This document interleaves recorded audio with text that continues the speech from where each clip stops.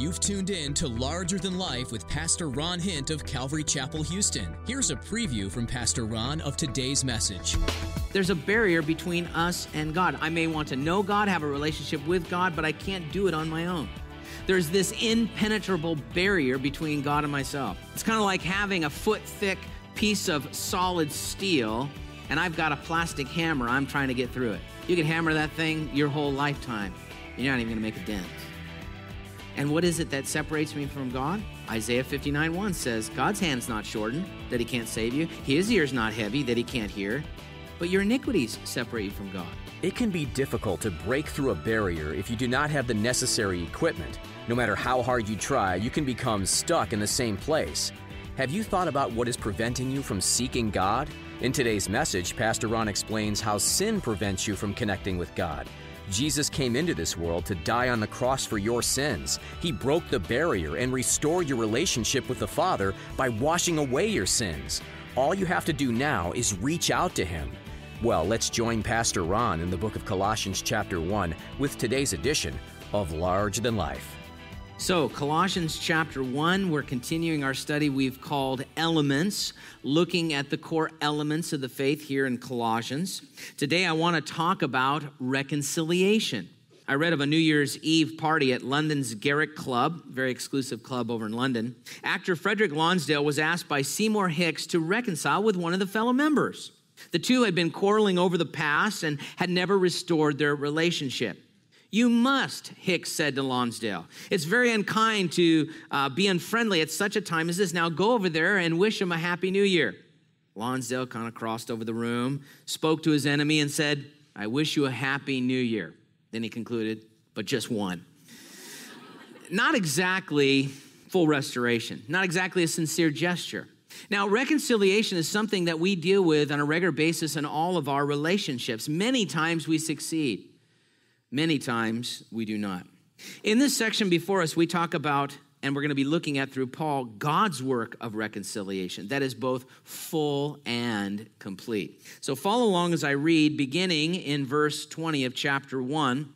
Paul writes, and by him to reconcile all things to himself. By him, whether things on earth or things in heaven, having made peace through the blood of his cross, and you, who were once alienated and enemies in your mind by wicked works, yet now he has reconciled in the body of his flesh through death, to present you holy and blameless and above reproach in his sight, if indeed you continue in the faith, grounded and steadfast, and are not moved away from the hope of the gospel which you heard, which was preached to every creature under heaven, of which I, Paul, became a minister.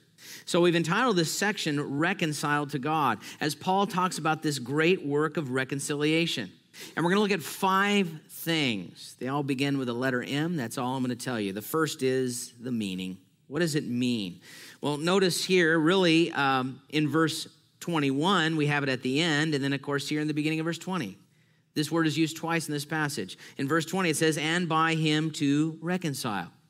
The word really means to bring together those who were at odds with one another, to take an enemy and make him a friend. There are actually 5 great doctrinal truths that take place when we give our life to Jesus Christ. We are justified, we are sanctified, we are redeemed, we are forgiven, and we are reconciled. In justification, the sinner stands before God as accused and is declared righteous. In sanctification, the sinner stands before God condemned and is declared holy. In redemption, the sinner stands before God as a slave, but is set free. In forgiveness, the sinner stands before God as a debtor, and the debt is paid. And in reconciliation, the sinner stands before God as an enemy and is made a friend with God. Romans 5:10 says this, when we were enemies, we were reconciled to God through Jesus Christ. At the root of this word, it means an alteration, a great change. It's the changing from hostility to friendship. Now, when I was growing up as a young boy, all the way up to about halfway in high school, I lived on a small cul-de-sac, and hung around our neighborhood. There was 12 of us guys that were all within 3 or 4 years of one another. So we had a great time. We had great football games, baseball games, late night hide and seek. It was a great environment. But I'll tell you what, when you have 12 guys hanging out with one another, it doesn't take long to have a few squabbles, which is a nice way of putting it, fights. Few bloody noses, usually end up on the ground, and bruised egos. This is the way it was. It happened at least once a month. Growing up, that's just being a guy hanging around with a bunch of guys. But you know what? We always seem to be reconciled. There was always a path made to make up with one another. Maybe one of the guys said, hey, later on we're going to be playing football. Come over. He didn't mean it. And we'd hang out with one another. Forget about it. We're all fine, There was always a path made to be restored. Well, God has paved a way for us to be eternally restored.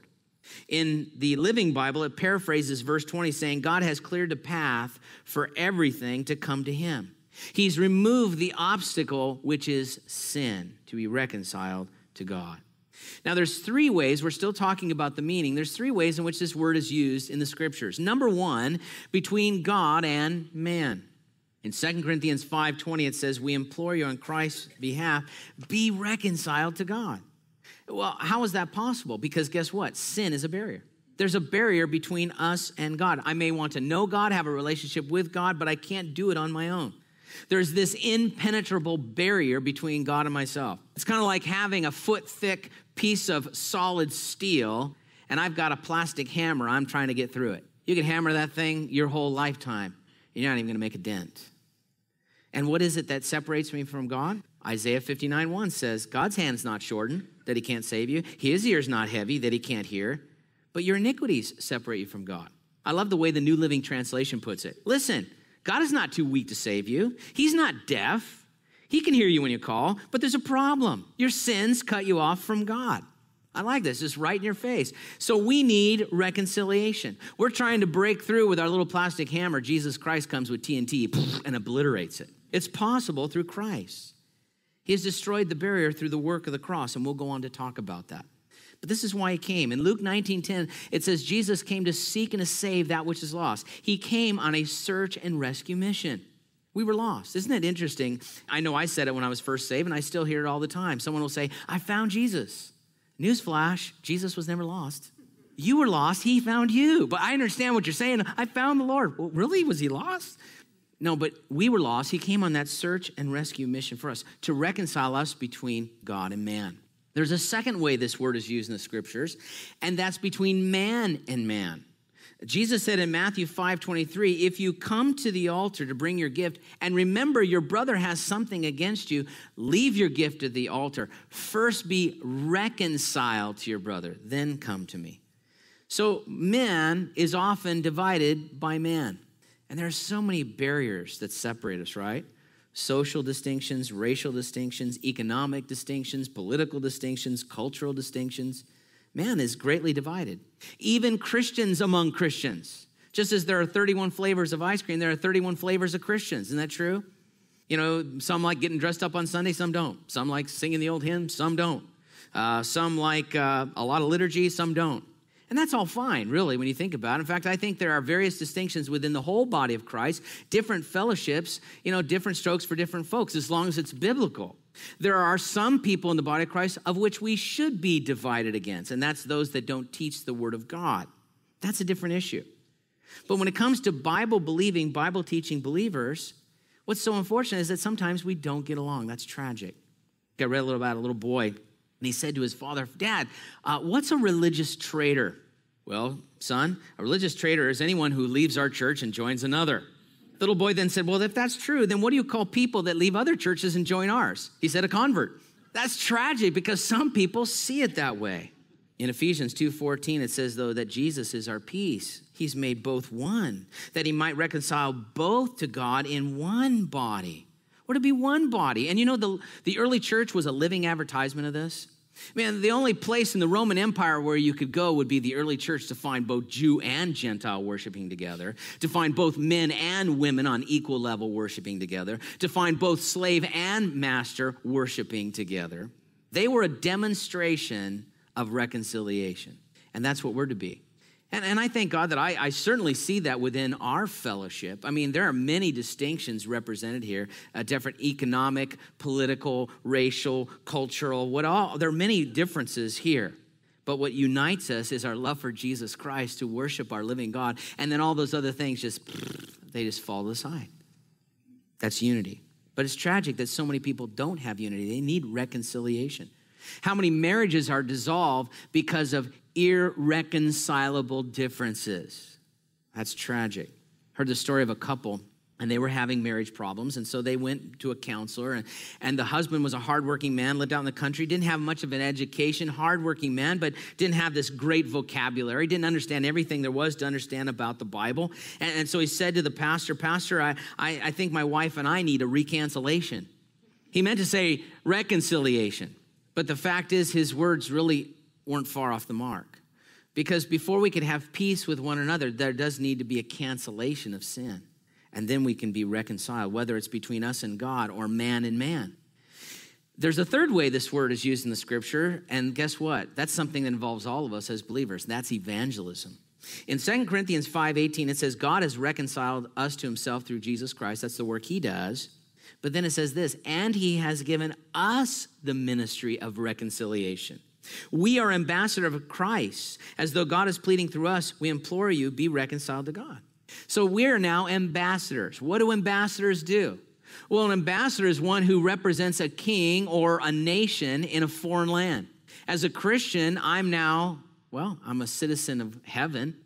My king is Jesus Christ. And so in this earth, I'm to represent him in my life with my words. And what is my message? My message should be reconciled to God. Come back to God. He's paved the way for you to come to him.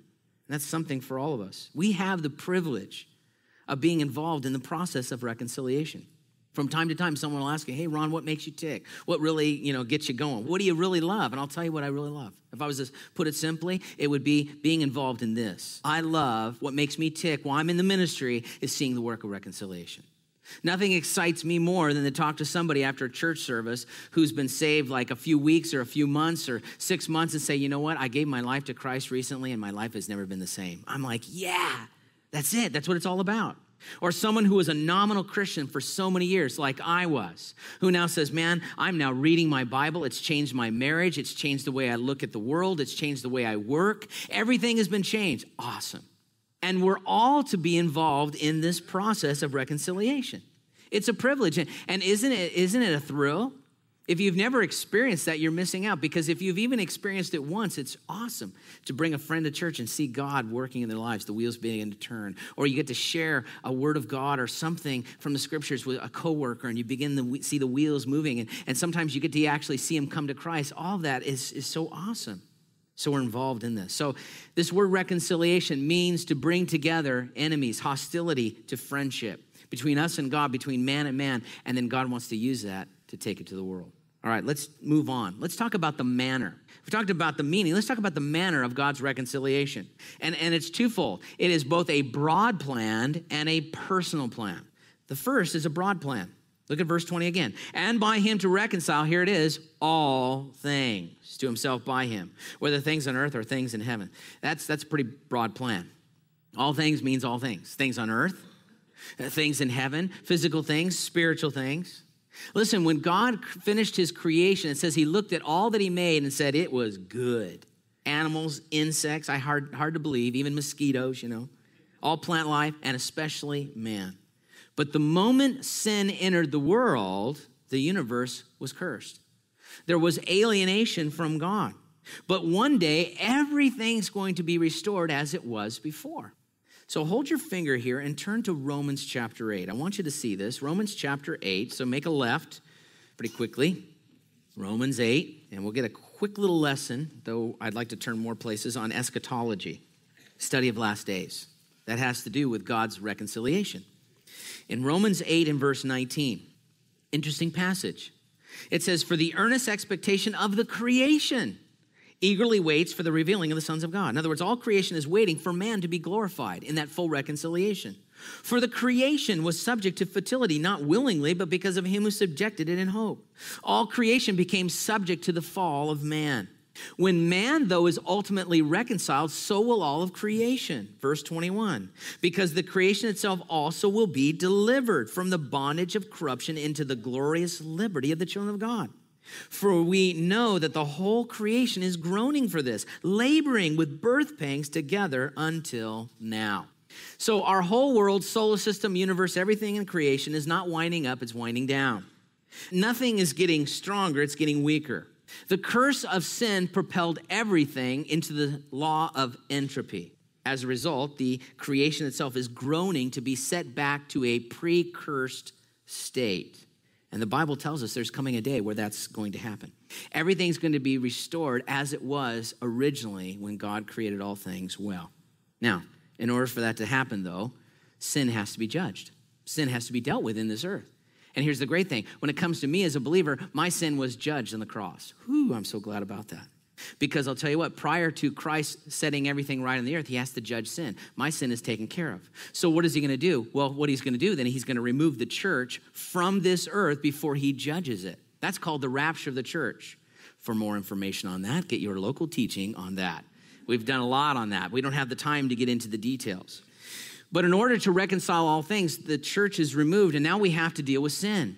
It's what we call in the book of Revelation the time of great tribulation. God's going to judge the earth.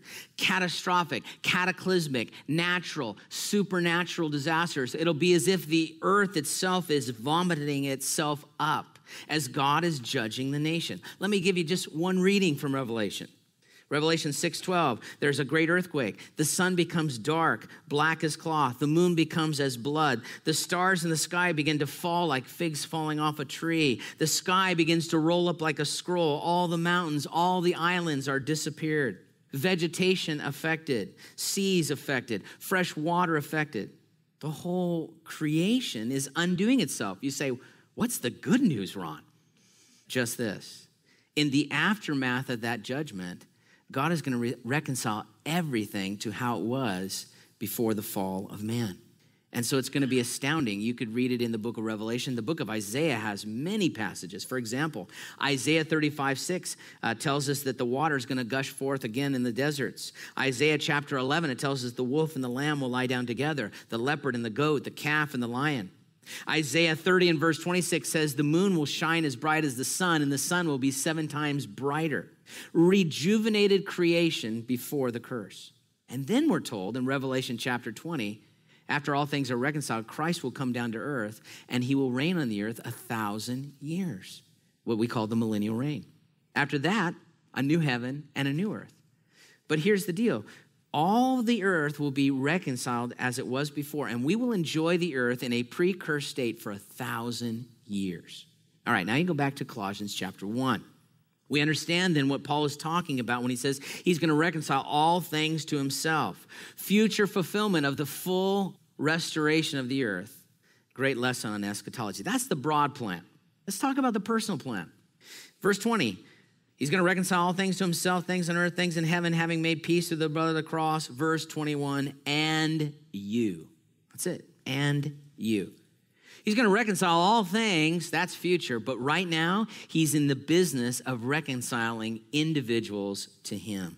And he wants every single person to be part of that plan. 2 Peter 3:9 tells us he's not willing that any would perish, but all would come to repentance. He's made the way, he's paved the path, but the decision is yours. He will not force you. And so understand this, when he talks about all creation being reconciled, there are some who would say, well, that's universalism. In other words, I don't need to give my life to Christ. He's reconciling everything to him. I'm a human being, and so I'm going to be reconciled to him. No, that's not what he's teaching. When it comes to personal reconciliation, that's a choice. I have to willingly surrender my life to Jesus Christ by faith. I have to accept that on his behalf for me. The incredible thing is, in all this, is that God would want to reconcile me to begin with. And this is, I guess, one of those things that leads you to Christ. When you consider your former state, he describes it here in the rest of verse 21. I want to reconcile you who were once alienated and enemies in your mind and wicked works, yet now he's reconciled. He's talking about the Christian believers here in Colossae. This was your former condition, do you remember? And this is the former condition of every single believer. We were once alienated. The word in the original language means cut off estranged. We were estranged by God. Why? Sin. When Leonardo da Vinci was going to paint his masterpiece, The Lord's Supper, he sought for a long time to find a man that he could immortalize to be the picture of Christ. He found a young man. His name was Pietro Bandinelli. He was singing in the choirs of Rome. And he hired him to place his face. His face eventually became the face of Jesus on the Lord's Supper, that painting.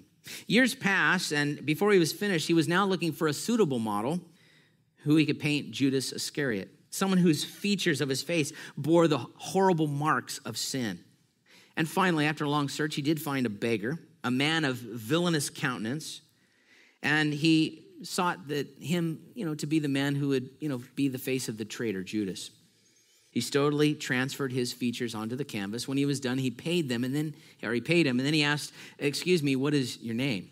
He said, "My name is Pietro Bandinelli. I sat for you for the face of Jesus years earlier."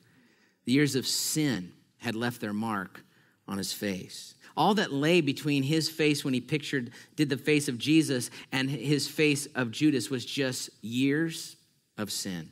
Sin debases our character. It ruins our lives. It alienates us from God. So this is our condition. We're alienated from God, and it gets worse. He says right here, enemies in our minds. Romans 8:7 says the carnal mind is at enmity. It literally means at war with God. In our flesh, we don't want to please God. We don't even care what God thinks. All we care about is ourselves. And I guarantee you that was me. In my fallenness, I didn't care about God. I was hostile towards God. Someone comes and says, "Hey, you know what God thinks?" I don't care what God thinks, and I don't care what you think, and I don't like you telling me what you think God thinks. Get out of my face, And I was going to a Christian school. Imagine that. But that's how we are. Now, some say, "Oh, I'm not that radical, dude." You meet some people say, "Hey, I'm not against Jesus. I think Jesus is a cool guy. I'm not really against him, but neither am I for him." Well, then the problem still remains, because Jesus kind of drew the line in the sand when he said, "He who is not for me is actually against me." So you can't kind of waffle on the middle. In fact, in James 4:4, it says, if you're a friend of the world, you really like the world, you've made yourself an enemy of God. So the fact is, before a person comes to Christ, before they're reconciled, they're an enemy of God. And then beyond that, he says, by wicked works. The NASB says, engaged in evil deeds. And that's true.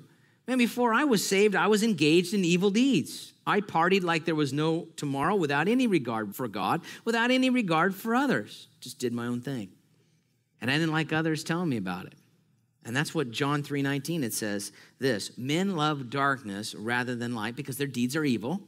And everyone who practices evil hates the light, doesn't want to come to the light, lest his deeds be exposed. I don't want to come to the light. I don't want to come to church. I don't want to be around anybody who's going to tell me something about it, and I'm going to get mad if they do.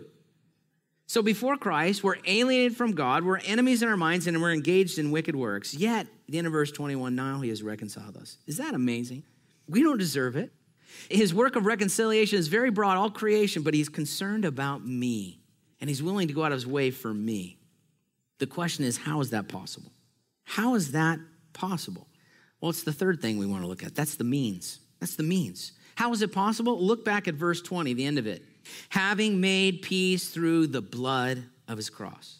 That's the means.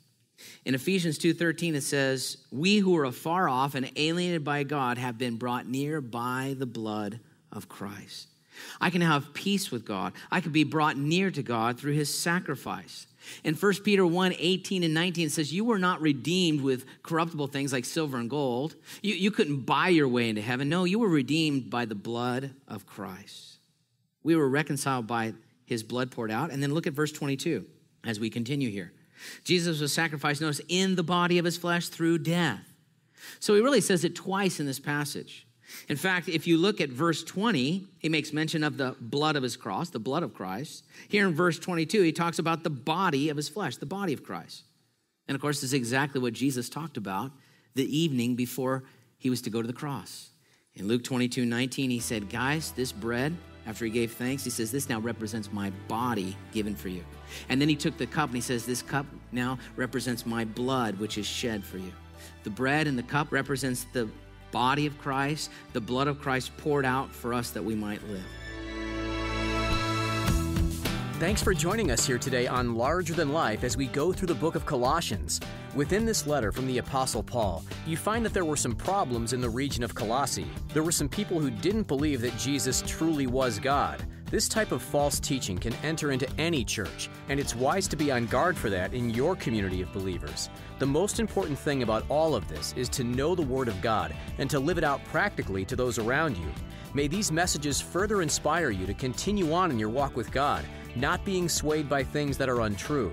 For more messages like this one, go to ltlradio.org. Don't forget that we also offer Larger Than Life in podcast format. Make sure to subscribe so you don't miss a single episode. You can also download our mobile app at ltlradio.org. Larger Than Life is a ministry of Calvary Houston, where Pastor Ron Hint teaches. We'd love for you to come visit or to join us regularly to be a part of the ministry going on here. If you have questions about what you heard today, feel free to call us at 281-648-5800. That's 281-648-5800. We're so happy that you joined us in the book of Colossians. Won't you come again? We'll be waiting right here on Larger Than Life.